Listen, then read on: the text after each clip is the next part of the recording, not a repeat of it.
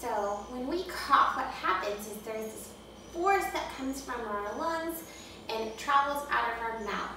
And with this force, this air that comes out can carry some of the bacteria and different viruses that live in our mouth and in our bodies. So what I'm going to do is I'm going to use some flour, and the flour is going to simulate the different bugs that can live in our mouth. And when we cough, you can see how far they spread. As you can tell, the flour has traveled quite a considerable amount of distances all the way over to here.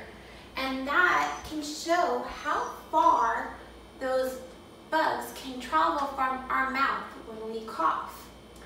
So, important things to keep in mind if you do need to cough in public. You can keep your mask on.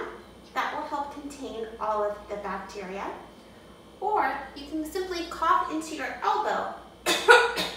Now when you do this, you've basically kind of created a mask of sorts, and you're coughing into your elbow and not your hands. That's important because when you cough into your hands, as you can tell by the flour that's on my hand, and you touch different surfaces, the bacteria can spread to those surfaces, and then other people can touch them, and then they can have it as well.